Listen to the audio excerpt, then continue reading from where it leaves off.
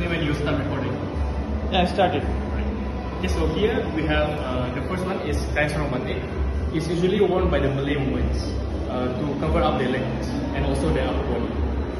And over here is antique iron.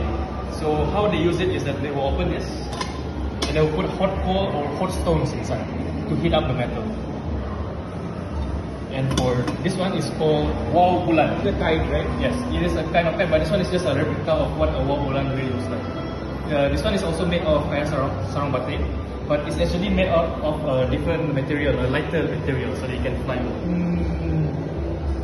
Okay, so this one is antique sewing machine. I have this exact one at home. Ah, I see. In India, Pakistan, it's very Is famous. it the same brand? Same brand, ditto same. Exact copy. Yeah, because Sigma is a Japanese brand. In Yeah, India and Pakistan also this one is famous. Ah, I see. So That's cool. And over here you can see a lot of bags. These bags are handcrafted using pandan leaves and sliver leaves. Yeah. So it is all handcrafted, not machine crafted. This one is usually these bags are made by Sarawakian people. Yeah.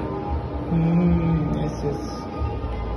And here you have the antique typewriter.